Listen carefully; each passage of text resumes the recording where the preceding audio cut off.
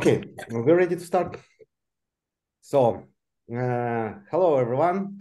We are starting our webinar, and today with us Brandon Young.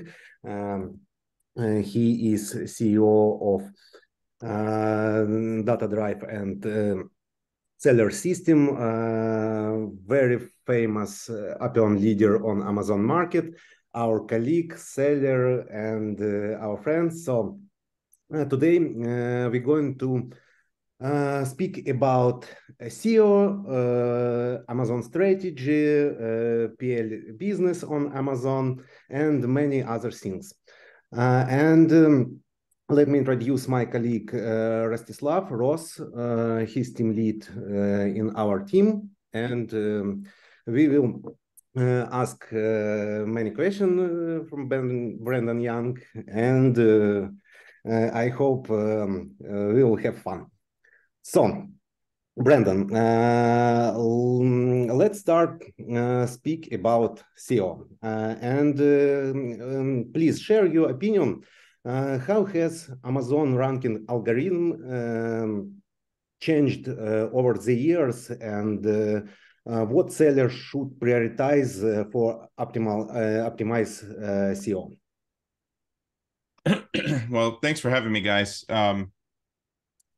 SEO has been really something that changes pretty frequently on Amazon. They're constantly updating their ranking algorithm, and it just gets new layers of complexity.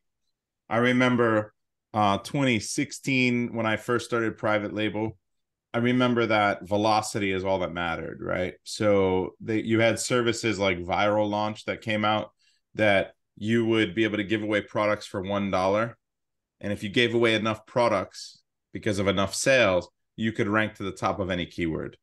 And Casey Goss, who started Viral Launch, is a friend of mine, but he has very explicit stories of sellers who would sell supplements and very fast-moving categories, and they would give away every single day hundreds of units forever because they could sell over 1,000 units every single day organically because of it, right? And so the margin was so good that it made sense to do that.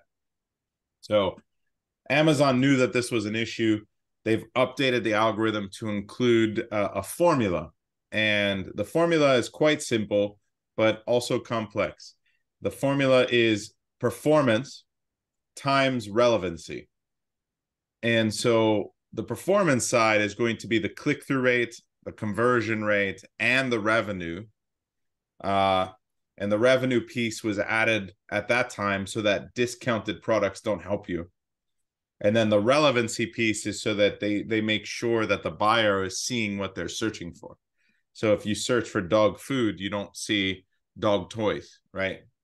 Mm-hmm. So I think what's important is to know how they have different histories scheduled in too, where they have to know that the most recent history can be weighted more, but the older history matters too. So you have a different averages over different periods of time being multiplied together. And then that is all times the relevancy. So SEO is both an art and a science, but it's solved. And so we base our strategies on how to rank products by understanding how the algorithm currently is. Mm-hmm. Okay. So, sorry. Yeah, thank you. So I just wanted to ask, so there are lots of different opinions about the importance of different metrics. So let's talk like about, I don't know, some main ones like conversion rate, CTR, the amount of organic sales, the amount of advertising sales, and stuff like that. So in your opinion, what metrics are the most important one today for today's algorithm? Yeah, so it's definitely comes down to conversion rate being at the top, click-through rate and revenue being next, and then relevancy. So it's there's a hierarchy there, with conversion rate being one of the most primary examples, because if you're now you have other factors that are going to give you some juice on ranking, which is part of the performance, which is like add to carts, browsing, the natural behavior of the buyer. And so they use those as another form of multiplier as well, because if the natural form of the buyer is like the natural behavior of the buyer is different, then they reduce the impact of that action. So a buyer comes in typically, and they will look at multiple competitors. They will read the reviews. At a certain percentage of them will browse down and look at the reviews. A certain percentage will look at a certain number of images. A certain number of them will look at A+ content. A certain number of them will add it to cart. And only a percentage, maybe 40% of the people that add it to cart in most categories will actually buy it. So if you send too much traffic that goes straight to your listing that adds it to cart and buys it every single time, Amazon knows that that is unnatural. And so they have a way of detecting that, and then they will negatively impact you versus positively. Okay, so if we're talking about external traffic for Amazon, what is your opinion about that? So we're not talking about like some paid stuff and some grace schemes, but about like organic traffic from outside of the Amazon, from Google, from Bing, and other. But what do you think? How important for now to evolve external traffic for your listing? How relevant, and how can this help to grow your ranking? So outside traffic is something that they're trying to solve, and they're iterating the algorithm a lot. A few years ago, outside traffic was seen the same as inside traffic, meaning that the conversion rate, the click-through rate, the performance of that traffic impacted and blended with the overall performance of the internal traffic. So if someone clicks on an ad on Amazon, one of your ads, and someone clicks on one of your ads on Facebook, they would then bring it down and then blend all that performance together. The problem with that is that Facebook ads convert much lower because people are not in the same cycle of buying. You're interrupting them. They're not looking to buy. So the conversion rate is much lower. And so they had to fix that because they want to encourage outside traffic. And what that was doing was the opposite. So now what they do is they keep it as a separate pool of performance. And they are tweaking the value of the performance because the performance matters and it's still multiplied. But as of a year ago, there was no negative. You would send 1,000 buyers and only 2 would purchase, then you would get 2 extra sales added to your performance of your product, with no negative around how many clicks and browsing and anything else that happened. It was just the conversion going over and impacting your performance for rank. So you would see a lift from outside traffic now because there's no negative. And so it's very powerful. Not only that, the source of the outside traffic will give you a multiple. So Facebook is maybe 1-to-1, and TikTok might be 2-to-1, and Google might be 5-to-1, right? So you have different multiples on the amount of credit they give you before it gets blended into your average. And so it's very powerful, but it can be expensive, and you have to have a product that converts, and you have to put a lot of extra effort. So they want to reward you for that, because those are sales that they wouldn't make if you weren't running ads. Those are sales that would stay on Facebook and maybe purchase it from Google or from another buyer or from someone else's website, from Target, Walmart, wherever. So Amazon wants to encourage us to drive traffic, so they want to reward us with that lift in rank. So outside traffic is very impactful. Okay, but let's say that normally we have like a 10% conversion for our product, And if we're running external traffic, let's imagine that we have like 1 or 2%. So it's 10 or 5 times worse than inside. Yeah, Amazon it doesn't traffic. work that way anymore. Yeah. So it's so two separate. The performance is weighted in two different pools now. Yeah. Yeah, but do you think that if performance is worse for such a great amount, like 10 times or 5 times worse, is it still worth it to lead external traffic? That's a business decision based on the profitability of your product and what the how is that impacting your tacos essentially. So generally you'll spend a lot less money on Google every day than you will on pay-per-click. So even if the performance is worse, that extra lift will impact ranks in a way that makes your organic traffic, your organic sales go up. So you're, as a blended average, your tacos goes down. Okay, so I think that's great that we talk about that, because I think it is very important, and that's some stuff that not everyone knows about, that you need to understand your like general profitability and not look into some like ACOS results and that stuff. So thank you very much. Yeah, and I think a lot of people will also give up too soon, right? It can take 30 days before you start to see the impact of those outside ads, because you're not doing a lot every day, and you have those averages that I talked about. So you impact the average for one day, it doesn't do a lot. You impact the average for 7 days, it doesn't do a lot. It depends on the history of that product. So it takes a long time sometimes to really move products, keyword ranks on older products. Okay, thank you. So maybe you can provide some insights on how your software, DataDive, has helped sellers optimize their Amazon business and to achieve better results. Maybe some success stories. Yeah, we have dozens and dozens of examples of sellers who neglected a word. So what a lot of sellers don't fail to realize. So if you have any type of success already, it's because you've dialed in your conversion rate and your performance. If you're selling a product and it's performing well versus your competition, good click-through rate, good conversion rate, sometimes there are keywords you're just not ranking well on. So there's two things that DataDive does. First of all, it shows you where you're not ranking well, because you might not even know that that's a root word or a keyword or a phrase that people use to find that product. You might not even have it on the map or radar. You might not even know. So DataDive shows it to you. The second thing that it does is it gives you a listing builder that takes all of the keyword research, and it gives you a value for what you should put in your listing to maximize your revenue and your rank, right?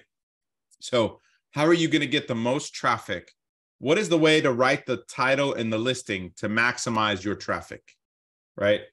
So everything in Amazon comes down to just two things: traffic and conversions. Traffic is going to be paid and organic. Organic is your lift from your ranks on your organic keyword ranks. Your paid is your pay-per-click. The performance is 100% on you. The performance is going to be the offer you have, how good your offer is. So how good your images are, the color you chose, the design you chose, how it performs. So what DataDive wants to do is give you the visibility on what are the keywords and the root words that are driving sales for this product, all of them. And then what are the competitors doing right? What are the competitors doing wrong? And then if you've already launched the product, what are you doing right and what are you doing wrong? And then how do you write the listing to do better, to do the best? This is what DataDive does. Mm-hmm. So okay, if Brandon, we're talking about, yeah, sorry, just one little question about that, and we can move on. About when you were talking about what our competitors and we do wrong or right. So maybe you can give some specifics here. What are you talking about specifically? Yeah, I can give you a great example. Let me pull one up for you, actually. I think it might be helpful to see it visually. Is this replay going to be all video, or is it also going to be audio? Video and audio, of course. Okay. This is, let me pull this example up. Yeah, I was wondering if it was also going to be released as a podcast where everyone watching the replay can't see it. That was my question. I got it. No, so it's going to be only a video. Okay. So this is the foundation of Data Dive, right? It's called the master keyword list. Essentially, it's a matrix that crosses all of the keywords that all of the best sellers are ranked well for, right? In Data Dive, you can have up to 40 competitors in this matrix. And what you're going to find is that you have many sellers that are doing well, but they're doing well on different keywords. They're not all doing well on all the same keywords.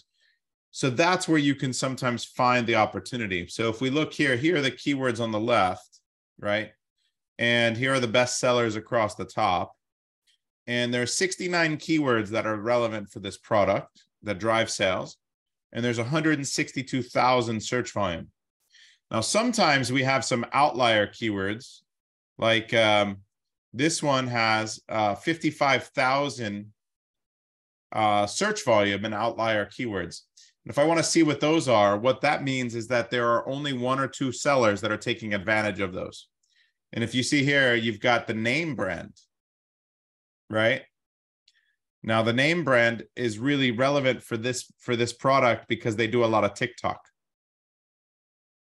This is a garlic press in the shape of a Dracula. And this brand is owned by the Branded, which is a big aggregator. They do a lot of TikTok videos, and you'll see that they rank for keywords that are very unique to them, which also includes like vampire garlic press, because people will watch the ad and they'll watch the video on TikTok, but they don't remember the brand name because it's a very difficult brand name to remember.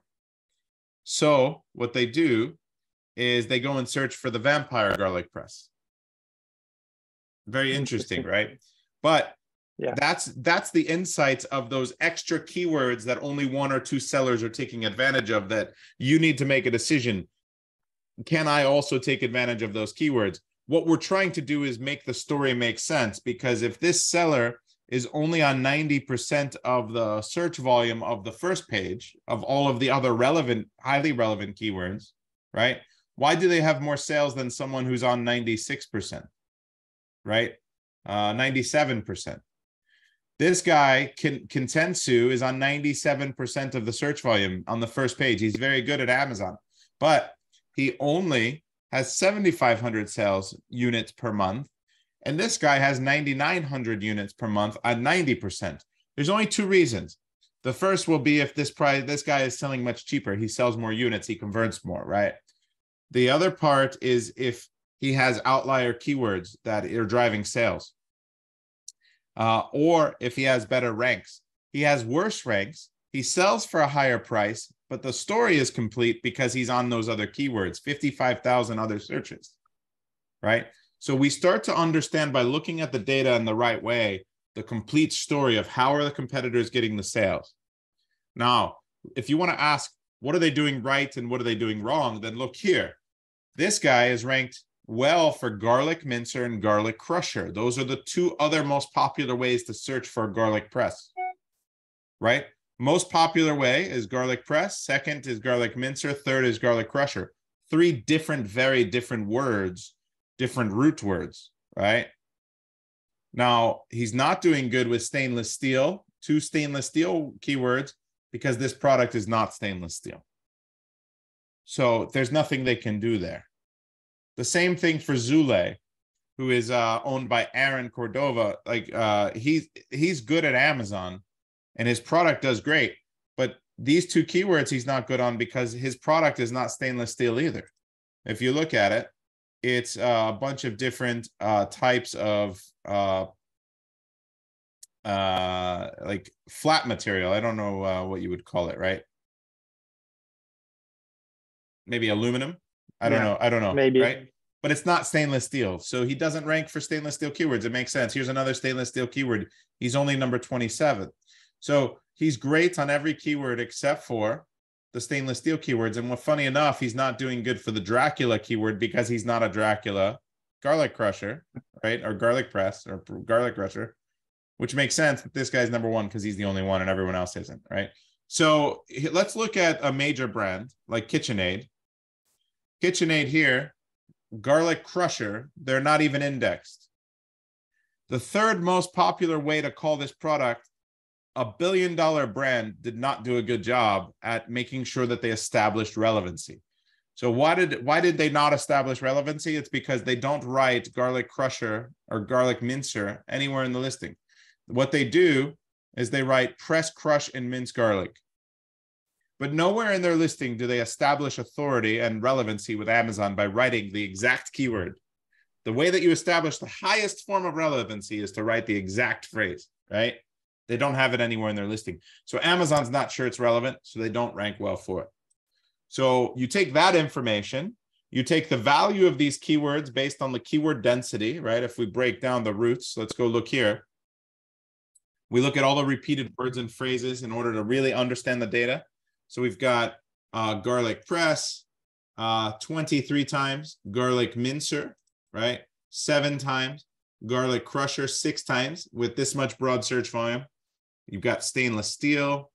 You've got garlic slicer. If your product has a slicer, slightly different product, but can do both. Garlic presser, a lot less popular, but another good word, right? So we understand the different root words, the keyword density, the search volume, the relevancy, and then our listing builder can factor all of that in. So if I clear all of this data and I want to give an idea of how good these listings are, this is what we call our ranking juice. We give you a real score to determine your rank potential. And if I use my algorithm to write it for me, because I know all the values, then my software, DataDive, will actually just write it for you. And you can see my score is now instantly higher with this title. And I've got 50 characters left for you to make it more readable, to put the brand name, to do whatever you want. Now, the next thing that we do now is what we put only 2 or 3 keywords per bullet, and we will use AI to write the bullet. That's been delayed. It should release next week for you. So you hit another button and the AI will go in and actually write these bullets for you based on the avatar of who typically buys this product and the benefits that they want. That's some great stuff, I want to say. Very interesting. Thank you for sharing this with us. Okay, Brandon, I have a question. Tell please, what are the common pitfalls, mistake of new Amazon sellers who launch their first product on Amazon? So the first problem usually comes around product selection, right? They're either going to choose a product that is way too competitive. They don't understand how to choose the product based in data. So they choose the wrong product. And then they don't know how to write the product. They don't know how important images are. And then another big mistake they make is that they don't order enough units. So either they choose the product that they don't have enough money to get into because they see other people are making sales. So they think I can order 50 or 100 or 500, but they really needed to order 2,000, right? And so they run out of stock for a long time and it fails because they come back. And the rank is now impacted because a lot of negative history was averaged in when, like the algorithm we talked about. So product selection, understanding to match your budget, to understand what keywords are driving sales and if you can beat your competition, what like the risk of a product based on the data. That's going to be the biggest mistake I see. And then the second part is going to be around how to effectively run pay-per-click to push ranks. And the objective there. A lot of new sellers will try to run ads that are only profitable. And it's very difficult to do that because they don't understand the way that ads impact keyword ranks. Mm-hmm. So they look at it from an ACOS perspective, which is very narrow and wrong, instead of a tacos perspective. And they don't know the difference because they're a new seller. Okay. And how new sellers can avoid this mistake when they and doesn't know a lot about Amazon. So yeah, I think the best thing to do, honestly, and I'm not saying it just because it's my software. I did it because I launch over 100 products a year, right?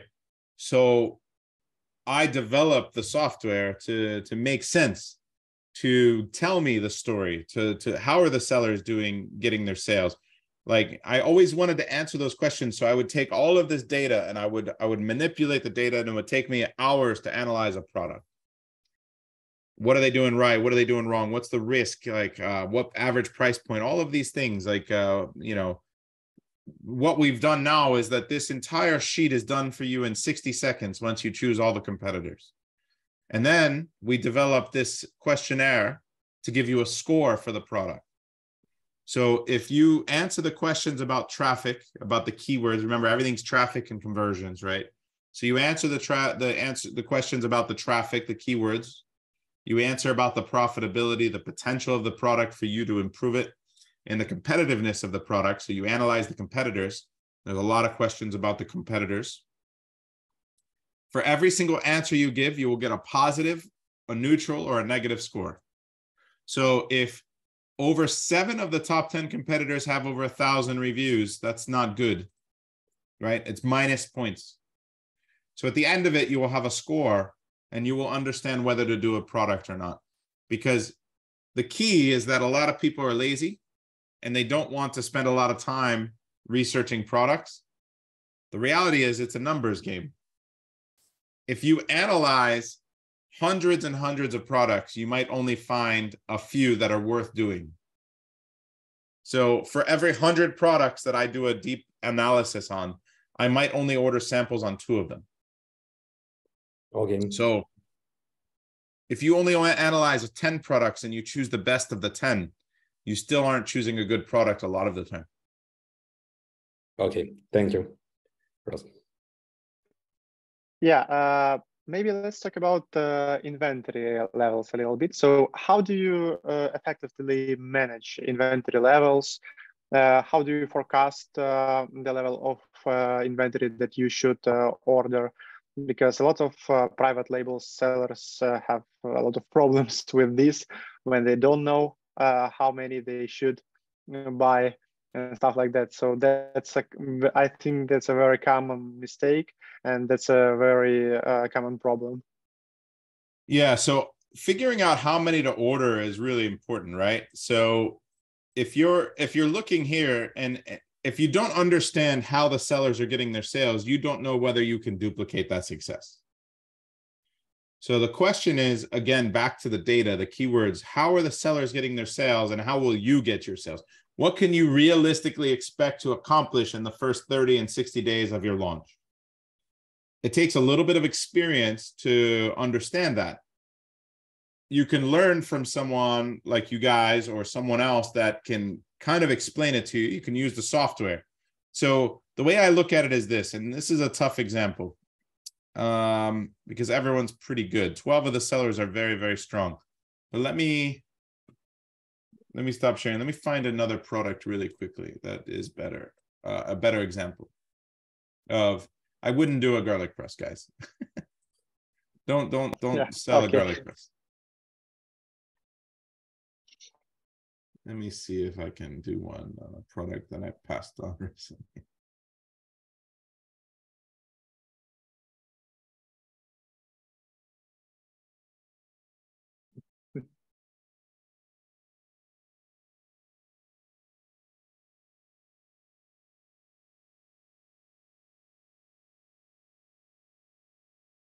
Okay, this has a lot of different, I don't like this product personally, but this has a lot of different things. So this is a toy, right? And it looks like these little army men. There's several different styles, which you need to be aware of as well, because you need to understand what style sells better. Do you need to sell one with vehicles and people and a big car? Do you want to sell just bigger people that are more detailed? Do you want to sell just the green guys, right? Like just and then what size green guy? So there's a wide range of decisions to make. What I do is I look at the overall market, the best sellers of the overall market of this theme. of this niche, and then I narrow it down. If I want to analyze more of just the little men, then I'll do a dive with only the little men, right? So just be aware that you need to get very detailed into the different style that you're going to choose, and make sure that if you choose to do the this one with the more detailed guys, that you test your little guys versus those little guys, and that an audience is choosing yours more than these guys, right? It's just make sure that you're going to convert before you even place the order. But from a launch perspective, let's say I've got a product, I vetted it, I designed it, I know it's going to sell well, it's going to convert, and I've decided to order it. How many do I order? What I'm looking at here is I'm going to look at this search volume, the percentage of the search volume that these guys are ranked for on the first page. We have 248 keywords and 180,000 search volume, right? And I've excluded some keywords here in order to make the list more relevant. So I took out keywords.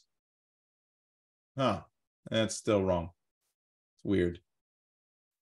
But you would take out keywords that are not relevant from this list. So if I sort by search volume, I might, one way to do it would be to find a keyword here, like this is a brand name. I can right click and I can hit exclude keyword. I can click it and I can exclude keyword. Either way, you can remove it from the list, and then it cleans the data up and makes it better, right? So you want to go through and you want to clean it up. After you clean it up, you're going to go in and you're going to look at the percentage that these guys are ranked on. You're going to make sure that they're not getting sales from outlier keywords. These are the outlier keywords over here. And you've got Mr. River getting 58,000 search volume extra on that. He's on the first page. We don't know if he's converting on it, but he's ranked on it. And so we would see, okay, he's ranked #1 for G.I. Joe. Major brand name, cartoon. I don't know if these are actually G.I. Joe cartoon set. It doesn't say, but he's done a really good job of imitating the look of G.I. Joe, the cartoon. And so he ranks #1 on that keyword. Very, very interesting, right? And you've got, so you have to imagine he's converting and getting sales from there that you're not going to get. The question is can I duplicate that? I don't think so. It'll be very difficult for me to take a lot of sales from a keyword that I don't own like that. So another thing is G.I. Joe. So he's got these two. The other thing might be that if I do a style like this, and if he's converting without being G.I. Joe licensed, maybe I can too. So maybe I can attribute some sales there. So I want to actually try to rank for that. So I can move these G.I. Joe keywords back to the master keyword list to include them. So I write them and target them. The problem is you can't write it into your listing because it's a brand, it's a trademark, right? So you have to find other ways to index and target it with pay-per-click, with other strategies. But if I move it over, I can do that. Now, what I want to do is I want to look at the percentage of search volume on this master keyword list that actually drives sales for most of these products, these relevant keywords. And if I see here 48% making 900 sales per month, I think I can beat 48% within my first 30 days. I think I can get to 60 to 70%. So here's 70%, 800. 60%, 700. This is a weird set because this is more of the big vehicle, right? Like, so are these, but should probably look at more consistent to actually do this math, right? You want to look at the ones that are more like you, but for the purpose of this exercise, I'm showing you how we would do it. 74%, 600 sales, 71%, 500 sales, 70%, 400. What I do is I take an average of those 60 to 70% that I think I can realistically get similar keyword ranks. If this list is cleaned up, then I think I can get that. So what I'm going to do is I'm going to say 800, 780, 600, 500, 400. I think I can get about 600 sales a month fairly easily with confidence. I'm going to order 3 months of inventory. I'm going to order 1,800 units. This is how I do it.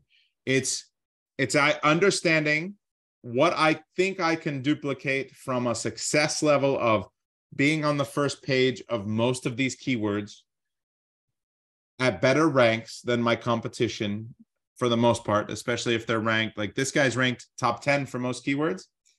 I probably can't beat him. So his 70% is stronger than my 70%. So I don't think I can get 800 sales. Maybe I can get 700 or 600 sales, right? So the more you look at the data and you understand what are they doing to get their sales, what can I do? And you start to really understand that, that will let you know how many to order, because I know that they're selling 800 units a month. They're ranked pretty good for most keywords. They only have a couple holes, and these are the ones that I just brought over. I can actually get rid of them, right? Let me send those back. But they've got military toys. They're not doing a good job. So if I go to this guy's listing and I look for military toys, I probably won't find it. I might find military, but I won't find military toys. And as you see, no military toys in the title. If they update their title and they put military toys, that rank would go from 80 to top 10, probably, right? Because now they're establishing relevancy. So this guy's a good seller. He's at 94% of the search volume, but he's not great. He could be better. All right. So that's how we decide how many to order. Great. So when you're establishing the results, anyway, when you're thinking about that, when you evaluate the stuff that you just talked about, do you include in your formula any season data? Because you're considering a product to launch, and in a month, that's going to be like very different. That's an awesome question that you can get. Yeah, that is an awesome question. If you see here, we provide you with the Google trend data and the Amazon. A lot of times the Amazon will be laid in here as well. And you'll see that there's different spikes based on the time of year. So I think it's really important that you understand whether the market is going up over time and what time of the year spikes happen. And if you look here, you have the same, right? We provide you with these charts so you can see the ranks over time. Essentially, this is from Keepa, right? And Keepa has very good data. Here's your sales data over time.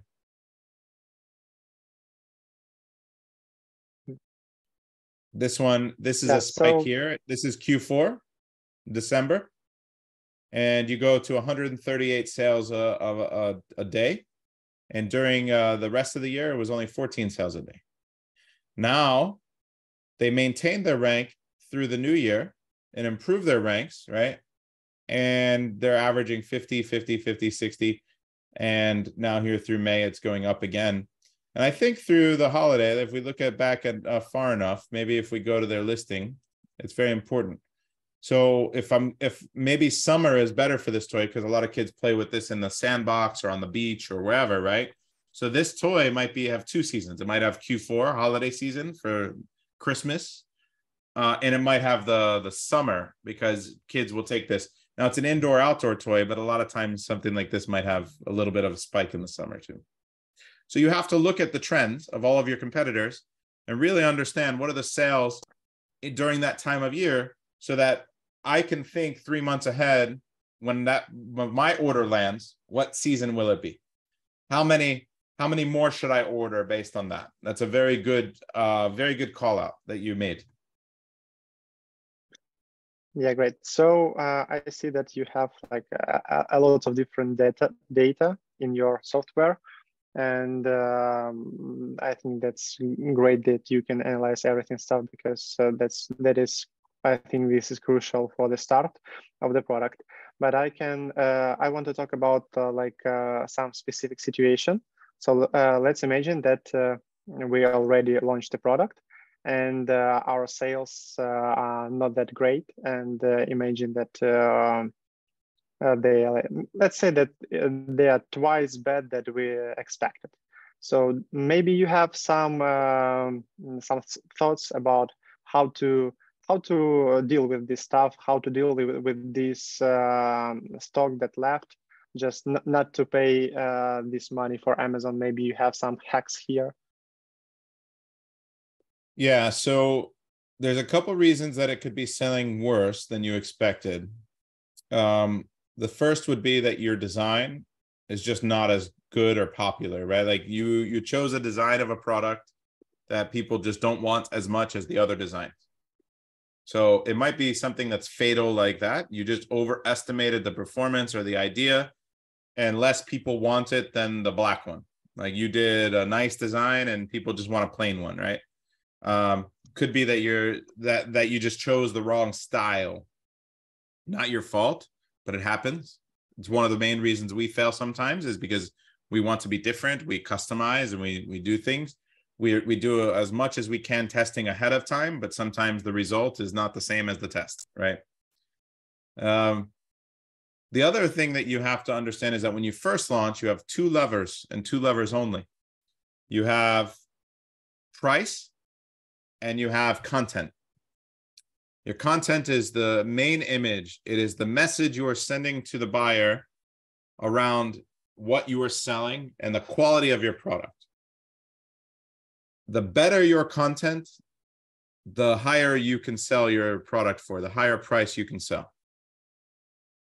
So if you only have those two levers at launch, what a lot of people need to do is you need to impact your conversion rate in the first 30 days during that honeymoon period to be as high as possible. So you need to lower your price and start with a lower price, either a higher price with a big coupon, right? Or a lower price. Two different strategies, because one allows you to do lightning deals and deals as well. And then you start to update your content and test new images, new styles of your image. So with the box, without the box, with a person, without a person, with the contents of the box laid out, with just the box, right? There's so many things you can do in a main image that you need to test. Once you find one that is getting a better click-through rate, it means the image is good, because you don't have reviews, you know, your price is low. So you're looking at the click-through rate. You want to get one that gets a lot of traffic. Then you can start to try to raise your price up to see if you can match that conversion rate and sell more units. So it's a launch that you are testing to dial in that click-through rate, that performance, that conversion rate. If the flaw is fatal and you chose the wrong style, no matter what you do, your click-through rate will only hit a ceiling, because that's the demand. You've maximized the demand for that design. The other thing is, yeah. Go ahead. Proceed. No, yeah, I was just going to say the other thing is, what are you doing on a pay-per-click standpoint? And what did you do to write your listing? So where the way you write your listing will dictate the relevancy to Amazon. We already saw that with the example with the garlic press. The billion-dollar brand, bad at Amazon, bad at ranking for garlic mincer or garlic crusher, because they didn't write it in the title. So did you write your title to maximize the rank? Do you have any holes in your keywords or indexing? And that will impact your traffic and your ability to rank. So it will impact the placement of your ad too, because your ad has a relevancy score also. So I've seen personally where I have not even just missing a word, but the plural version is missing, right? So I changed the title because it was singular. So it was like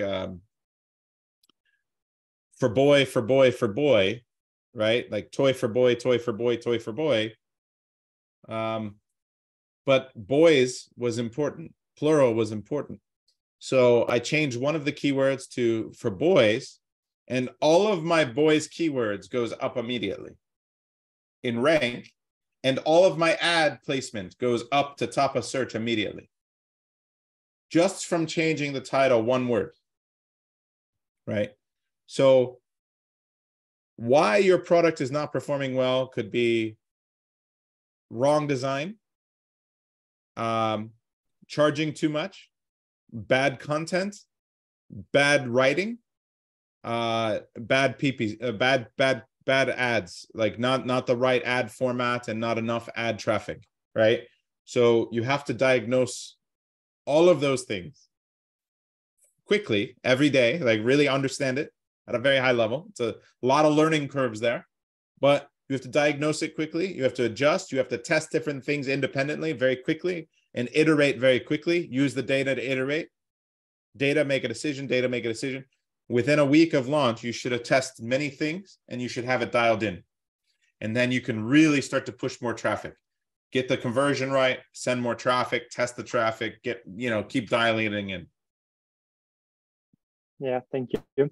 So I just wanted to ask, do you use Amazon A/B testing or any other tools to evaluate like different creatives and titles and stuff? Yeah, we use PickFu a lot. I know the guys, Justin and his partner over there, Jason. I use PickFu a lot. Do you guys have an affiliate with them for your community? Sure. Like a discount? Yeah. Yeah, you should probably let everyone know what that is because it can save them a lot of money, right? But PickFu is good. Yeah, that's a great service. Yeah. So and what do you think about Amazon A/B testing? Because sometimes we get some controversial results from there. So what's your opinion about that? I think it just takes too long, right? I need results faster. I need data faster. I can't wait 2 weeks. So I just don't use it that much. Okay. Thank you. Okay, Brandon, please share your opinion. Amazon changes every year, and every year less and less sellers can do business on Amazon. So what are your predictions about private label on Amazon? What to expect sellers in, I don't know, 5 years, for example? It's going to change a lot. AI is going to change everything, right? It's going to change everything because you can go faster and you can make it better faster. So the life cycle of products will go down. It will be very difficult for people to maintain the bestseller rank for a long time. Because people will find better designs faster. Before it was almost impossible, right? If you wanted to try to attack a bestseller, you would have to pay a designer a lot of money to design something that was high enough quality to where you could test it, right? I remember 20 years ago, maybe not 20 years ago, 15 years ago, I was working with startups and entrepreneurship. And so we would have ideas. I was doing some angel investing. And the way that it would work is that you would use a methodology called lean startup. Now, lean startup means you fail as fast and as cheap as possible. So the premise is that you hack something together and it can be very ugly, but if you do a good job, even when it's ugly, you'll do a great job when it's pretty, right? But you don't want to spend a lot of money. The mistake a lot of people make is that they spend a lot of money designing something and building something and ordering something, whether it's a startup, a software, a program, or a product, before they even know whether people will buy it. Amazon with PickFu and with AI and Midjourney and ChatGPT and a combination of all those things, now you can have dozens of ideas and test them in a single day. It's absurd. It's 100 times faster, 100 times cheaper. And so people are going to come for every bestseller in every category. You're going to find that it's going to be very difficult to maintain bestseller status.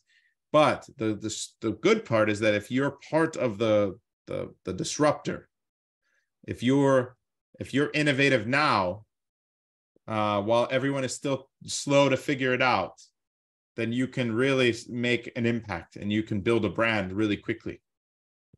So I think AI is going to change a lot over the next few years. Now, AI for search on Amazon. I think yesterday they announced that they're going to be hiring AI programmers to try to redefine the way that search works on Amazon, because AI-driven search is better. But what does that mean for us who have spent millions of dollars ranking our platform? How are they going to value where to put people? It's not going to be the same formula, conversion, click-through rate. You know, maybe it will. Maybe they'll still factor that. The AI needs to factor that somehow, right?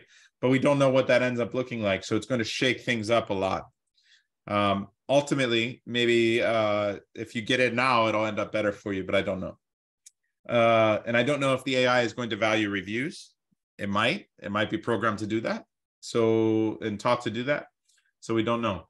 But with Data Dive, we are building 2 AI tools that are releasing in the next 2 weeks. So the first tool will be out next week. It is a listing, like a niche analyzer. So we will look at all of those competitors the same way we have that deep dive page. And the AI will go and read all of the reviews from every single listing. And it'll look at the bullet points and the description of every single competitor. And it will come back to you and give you a brief of the features, the benefits, what people like about the product and what they don't like about the product for every single competitor. And that you can compile it into one report that you can use to build your product. Mm-hmm. And so that I was playing with it yesterday. It's already in the back end in beta for me. And it's insanely powerful because I can go and test the product. I can do the design. I can find something that's good, but I don't necessarily know how to like what features I need to build into the product. So I would have to spend hours going through, watching the videos for the competitors, reading their reviews, looking at the Q&A, looking at their bullets, and really try to understand what people are like and don't like about a product. And now the AI does it instantly. It's so good, so fast. The other thing is the AI listing writer. So now I can write a listing that will convert very high because it speaks to the audience in the form of the benefit to the buyer with the right keywords. I can't write that good. I don't think you guys can write that good. I don't know many people that can. The AI can write better than all of us and can do it much faster. So AI is changing things. Everything's going faster. Everything will be better. If you have existing products that are doing okay, your products are in danger. Okay, Igor, thank you. Thank you for your opinion. Yeah, there was some mind-blowing stuff.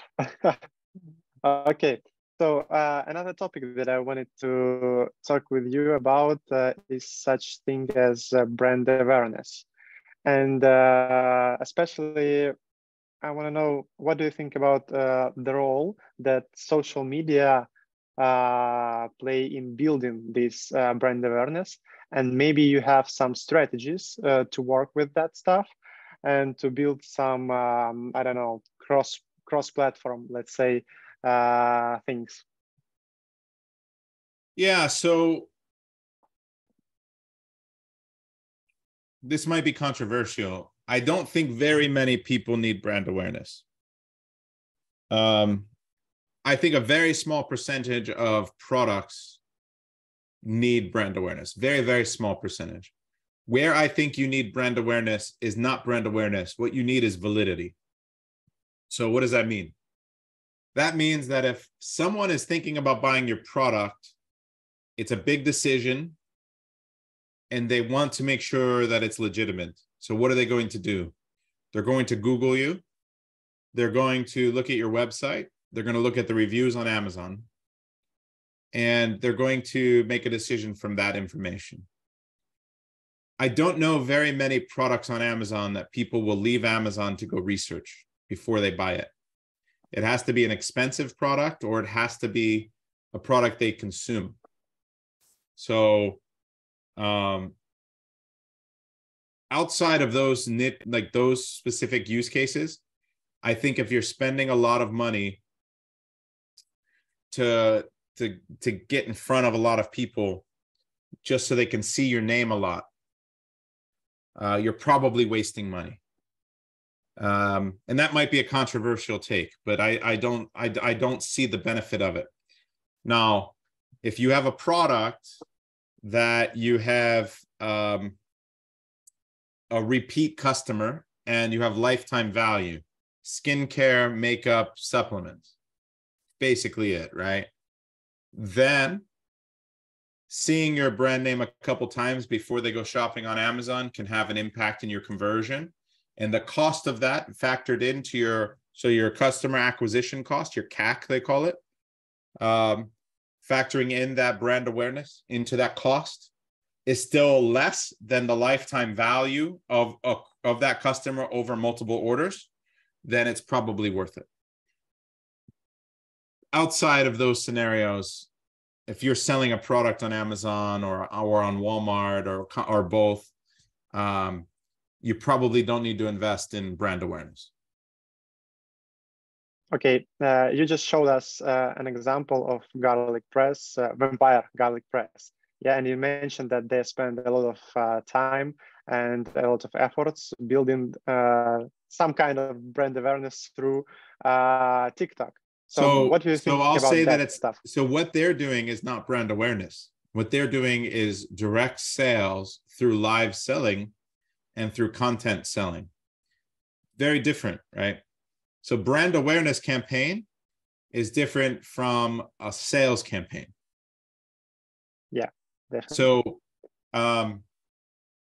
I think live selling and influencer selling will get increasingly more important for brands. And we're not even close. We're at 1% of where we will be in 2 years, right? And the reason I can confidently say that is because we know what is happening in China. And you might say that the Chinese market buyer is more conditioned to purchase from influencers and from live. They have multiple live platforms where people sell live to them at all times. They have Taobao, they have Tmall, they have their version of TikTok. The parent company of TikTok has its own thing. So they have live selling for many years now, and they do billions and billions of dollars a year in online selling, live selling. In America, it's a fraction of that. It's very small because the platforms aren't there and the Americans aren't used to it yet. But I think it's coming. And I think people are warming up to it. You think this is future? It is definitely the future, and it's the spike in sales from online live selling will look like a hockey stick for the next 2 years. And I think we're at 1%. So if it's already good for certain people like that brand, it will only get better. And so if it's not in your roadmap to explore influencer marketing, influencer sales, live sales, it should be, right? Yeah, okay. Thank you for that answer. Let's talk, I don't know, some basics. So maybe we could talk about some the most important key performance indicators that you need to evaluate, that you need to know to do your job great and to work with Amazon private label and to be efficient, let's say. Yeah, so I think that it really depends on the seat. Here's the problem that most people don't grasp, like the concept, right? The concept. When you start a private label brand, you're starting a real business, and that real business has many different jobs. It has someone who does product research. It has someone who does product validation. It has someone who does sourcing. It has someone who does logistics. It has someone who writes the listing. It has someone who does the keyword research to write the listing. It has someone who designs the content, so the images and the artwork. It has someone who does your pay-per-click marketing, who updates that, who tests it, who runs the product and manages the product once it's live. It's a lot of jobs and it's a lot of learning curves. And most people don't realize when they start this business, you're wearing every single one of those hats. You're sitting in every single one of those seats, and every single one of those seats have a different KPI. So for product research, it might be my leading measure every single day is to research, or every single week is to research at least 50 products.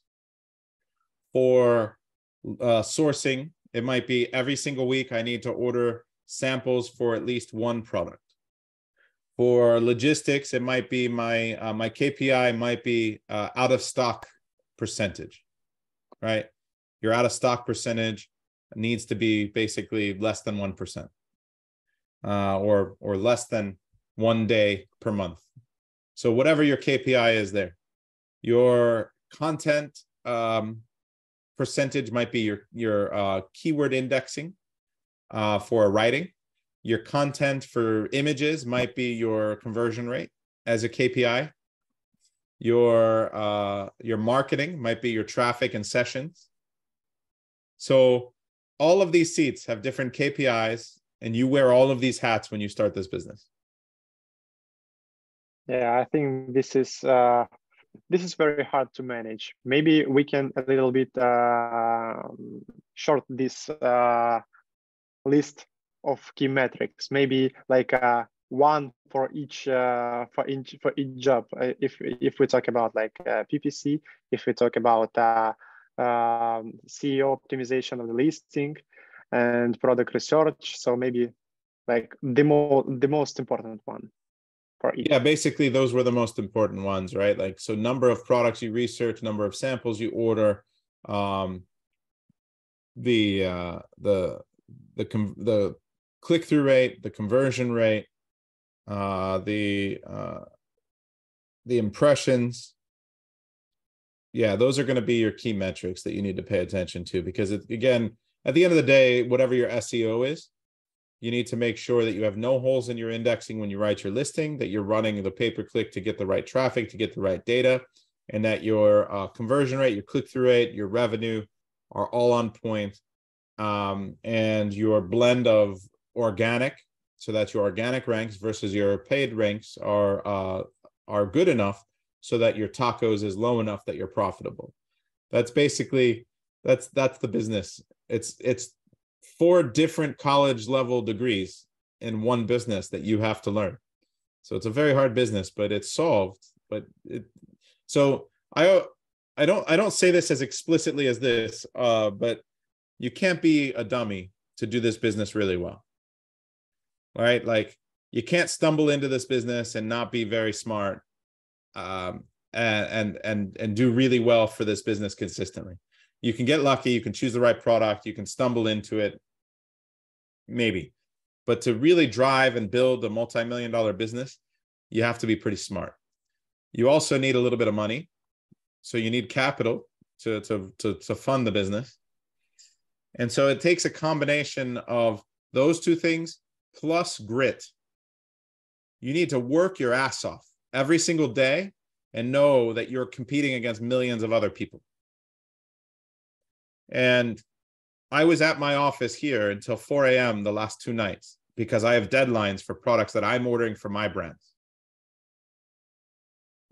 I don't know anyone that is putting in the hours that I'm putting in, because I slept 4 hours last night. And I'm going to do 30 million this year in my brands because of it, right? So a lot of people will be okay with sleeping at night and doing 2 million. And then in order to scale my team and scale my business and make the right decisions and improve my conversions and improve my chances of success, I've taken the lead again in my company for choosing the product. So when I got back from China 3 weeks ago, I had over 100 products to analyze from 1,000 products that I saw in Amazon or in China. And it's myself, my wife, and 1 team member going through every single one of those at a very high level, and now working on final designs with my design team and with the factories. So you have to work your ass off, you have to be smart, and you have to have money. And if you have those 3 things, you can have life-changing money. Yeah, Okay. you do a lot of job there. Okay, we have spoken more than an hour, and I will ask my last question, and we turn to our guest questions. So, Brendan, share please your success stories and case studies when you implement in your business and achieve significant result on Amazon. A lot of our lessons were very early on, right? It was from failing. It was from choosing a product that we didn't understand how we were going to sell it first. So I did active noise canceling headphones in 2017, maybe the end of 2016 even. It's been a long time. So I did those. It was probably 2016, beginning of 2017 and 2016. And they failed. I spent $40,000 on inventory, and that was a lot of money for us. It's still a lot of money, but that was a lot of money for us then because our brand was barely doing $1 million. And the reason it failed is because the keywords that I wanted to rank for, first of all, I didn't identify all of them in the beginning. I knew that active noise canceling headphones were a newer market. There was only one keyword for it, not a lot of people searching for it. And the generic keywords of wireless headphones, Bluetooth headphones, they all had options that were much, much cheaper and options that were major brands. So my brand of headphones is not going to convert like Beats or JBL or Sony. My brand of headphones at $80 is not going to compete against a cheap set of headphones for $15. So I needed to understand, why am I having trouble ranking, and why did I make a mistake choosing that product? Those mistakes, understanding the root cause of those mistakes, has led us to improve our success rate and improve our brand, improve our business. It has led to us growing almost double every single year for the last 6 years. Okay, thank you. And let's go to questions in our chat box. And first question from somebody from iPhone 14. What do you think about products like Jungle Scout to identify products to sell? Jungle Scout's great. So we just recently partnered with them with Data Dive for data. So we use a lot of their data. We purchase their data. We turn it around and display it in our own way for you when you use Data Dive. And their tool is extremely affordable, especially if you're going to use it for the product discovery feature. They also have a sourcing feature, which is really interesting too, because it can reverse engineer a competitor and help you find a factory, because they import the data from the customs. So that tool is very, very cool and very powerful as well. So I loved some of the tools on Jungle Scout a lot. I think it's a good product. Yeah. Mm-hmm. Okay, thank you. Next question: does the text in I+ content get indexed on Amazon or not? And I see Matt Atkins gave his answer. What's and up, Matt? To be honest, definitely we think so as well, but maybe you have other opinion. The answer is yes. The biggest mistake people make, though, is that they'll delete the description field and then they get de-indexed. So don't delete whatever you have in the backend. Just leave it there.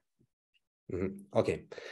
Next question: how can you differ in a niche where it's impossible to differ? All products look the same. This is the nature of this niche.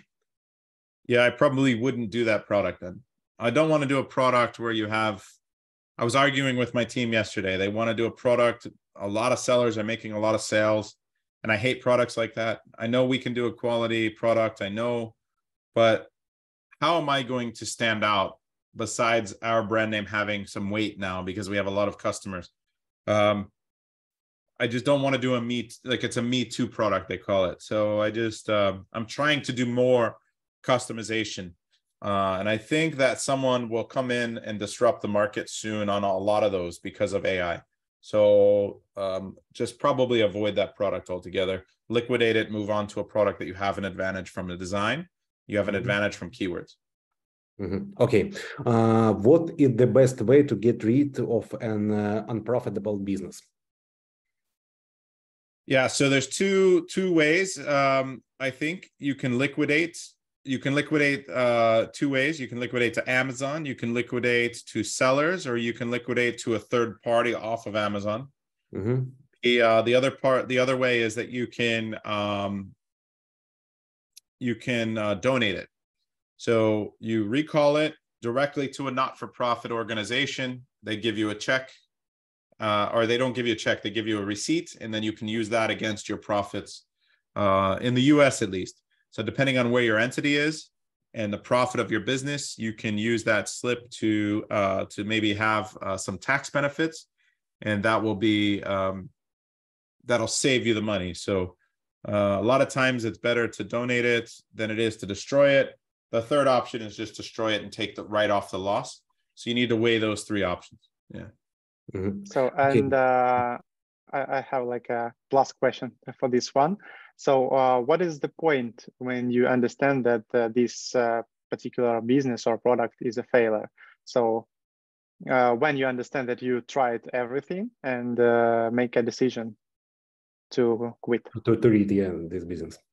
Yeah, I think it's pretty apparent within the first 2 weeks of launch when you've tested multiple main images. You know, maybe it was a botched launch because of indexing. You didn't save the honeymoon. You wrote it wrong. The indexing is wrong. Maybe you realize that the content, like you just keep working on the content and it's not improving. There's just something that your click-through rate, conversion rate is just not going to be there. So you probably chose the wrong product because most of the keywords are generic and they convert low, and you can't, it's going to cost you a lot more money to rank for them over time. There's not a solid foundation of relevant keywords to target first, right? So a lot of it comes down to product selection and answering those questions in data dive. Once you answer those questions, you'll get a score. Most of the time when a product fails, the score is negative or low, right? It's you look back at it, you break it down, you really try to understand why it failed, and it's usually pretty obvious at that point.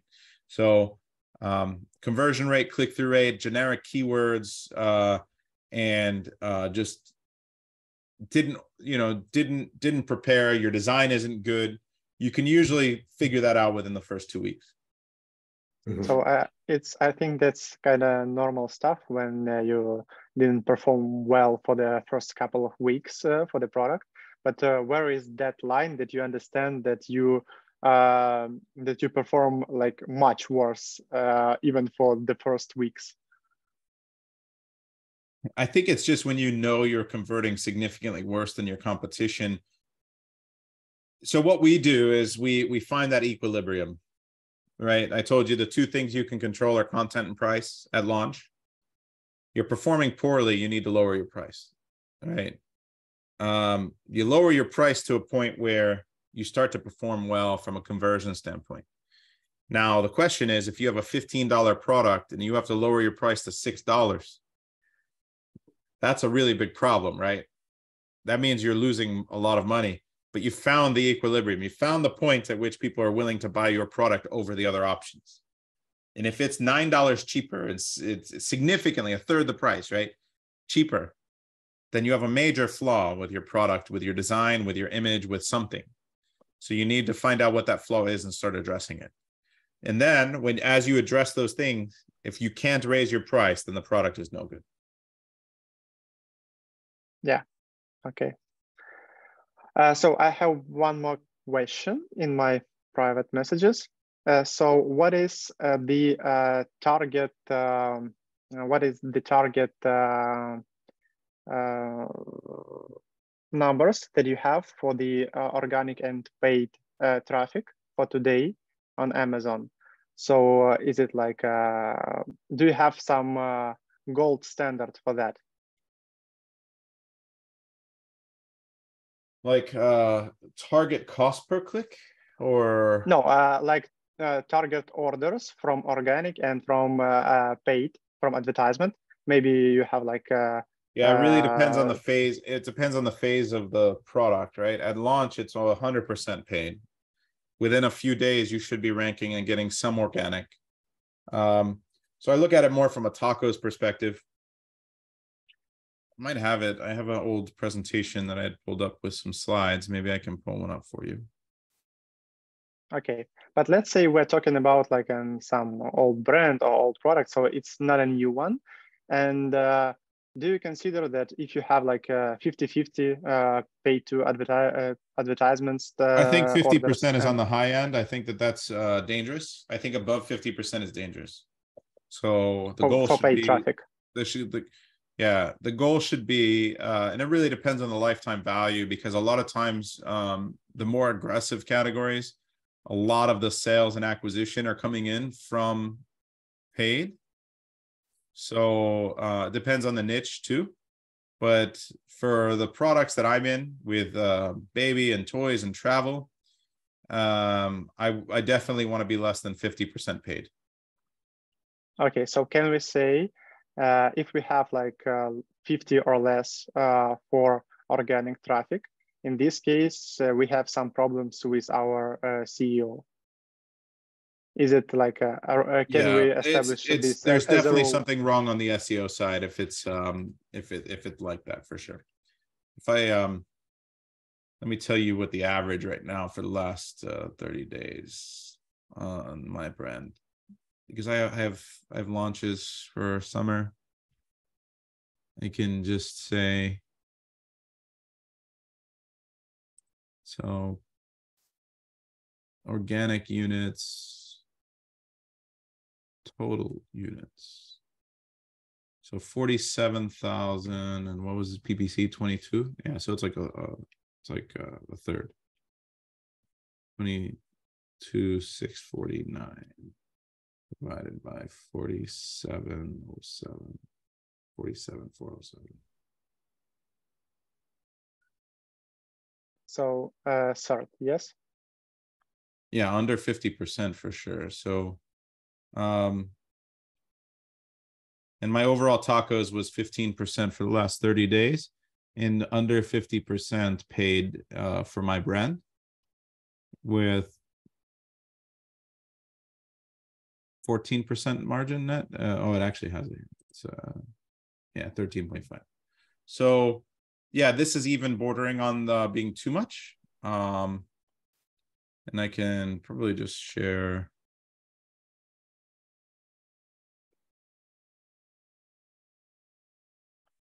Let me see something. I just snipped this just now. So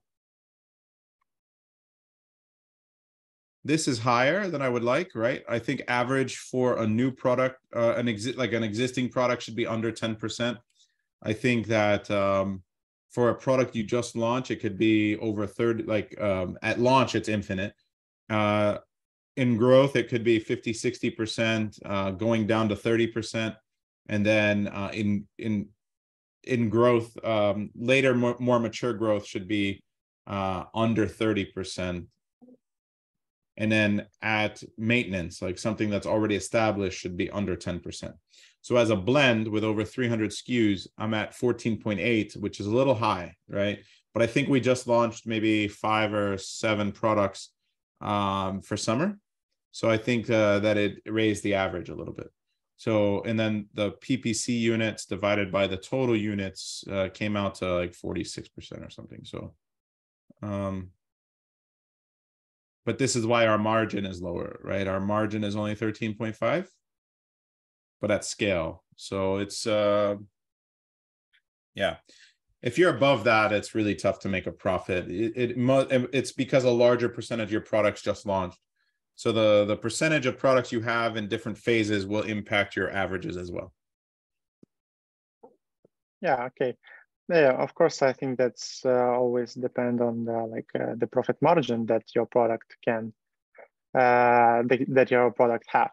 Well, the problem with just looking at it from a margin perspective is that paid ads will convert lower than organic. So your blended average will be worse if your percentage of paid sales is higher.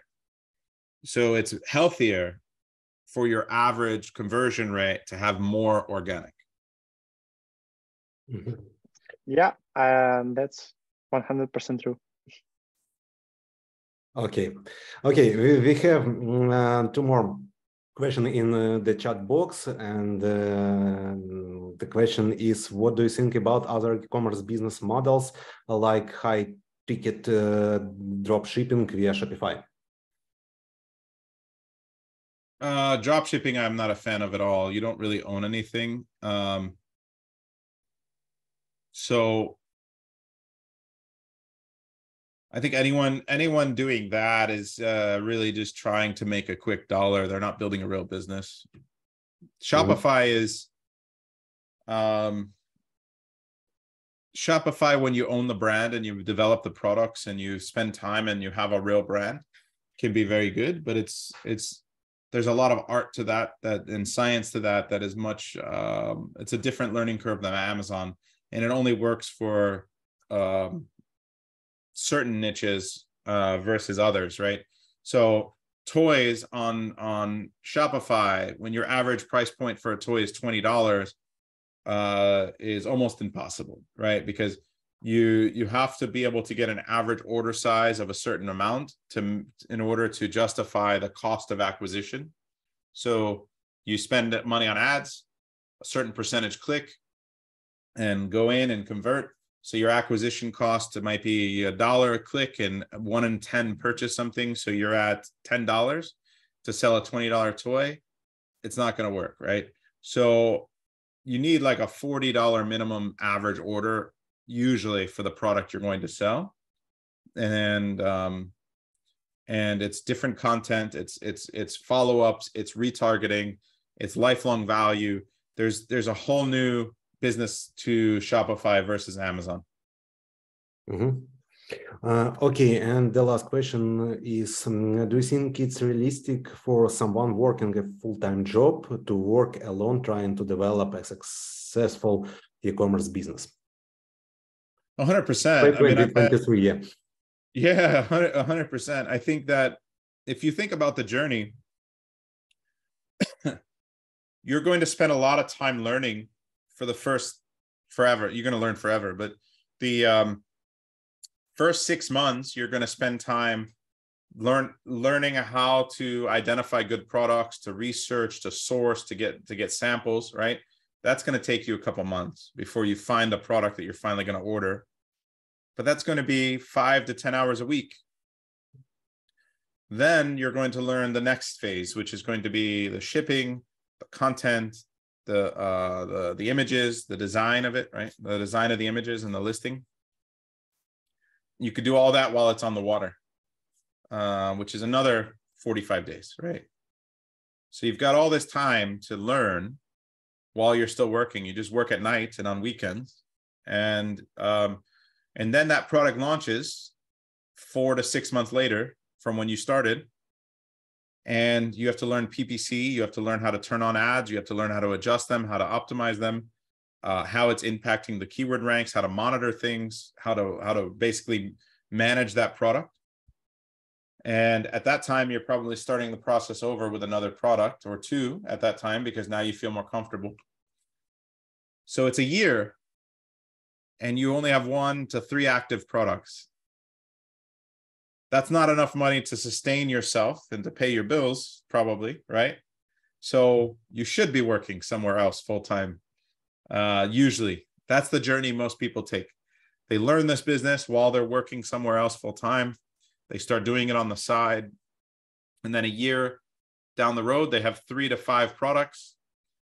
2 years down the road, they have 10 to 15 products, and they're making more money, a lot more money than their job is paying them. And they can make the decision at that point.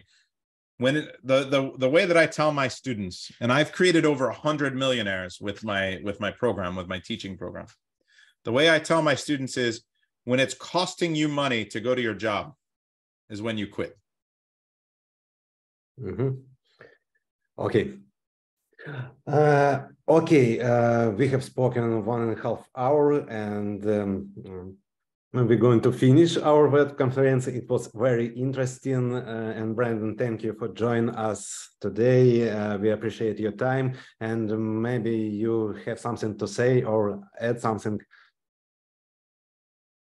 I appreciate you guys having me on. I hope this was helpful for people that are on live and the replay. And look, it's a hard business. Make sure you're committed to it.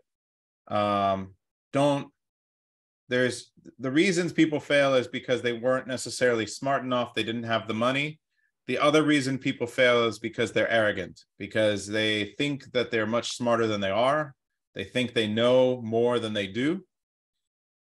Be open to learning, be humble, and be a student.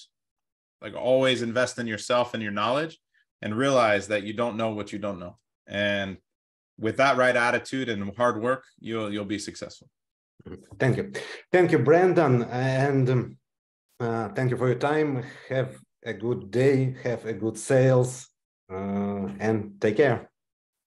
Yeah, it was a great pleasure talking to you. Bye bye. Take care.